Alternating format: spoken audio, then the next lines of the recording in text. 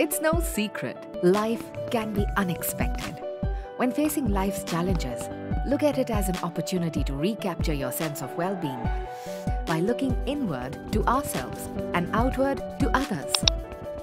Gratitude and compassion can have a remarkably positive impact on each of us and those around us. It's scientifically proven. Scientifically proven? Really? Yup! Gratitude helps recast negativity into more positive thoughts. Grateful people will have 10% fewer stress-related illnesses, be more physically fit, and have 12% lower blood pressure.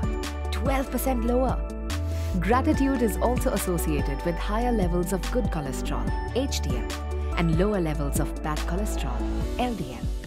And gratitude is related to 23% lower levels of stress hormones like cortisol, a hormone blamed for anxiety, high blood pressure, and even stroke.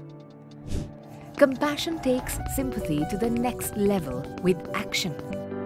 Compassion increases your vagal tone, which improves your body's ability to reduce inflammation, a primary ager of the body.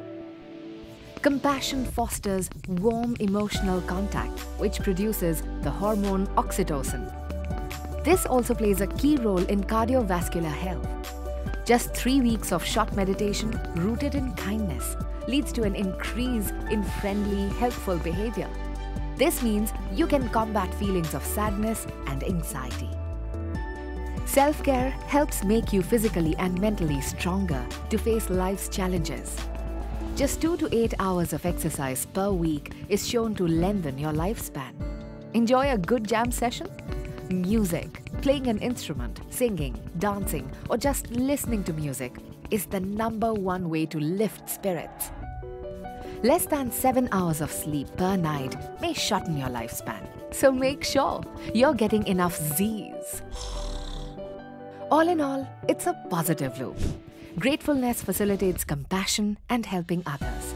Compassion and gratitude are forms of self-care for their positive impact on your health and well-being.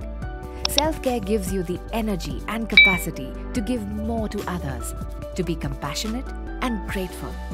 So make sure you're bringing each of these practices in your day-to-day to become the best version of yourself physically, mentally, and emotionally.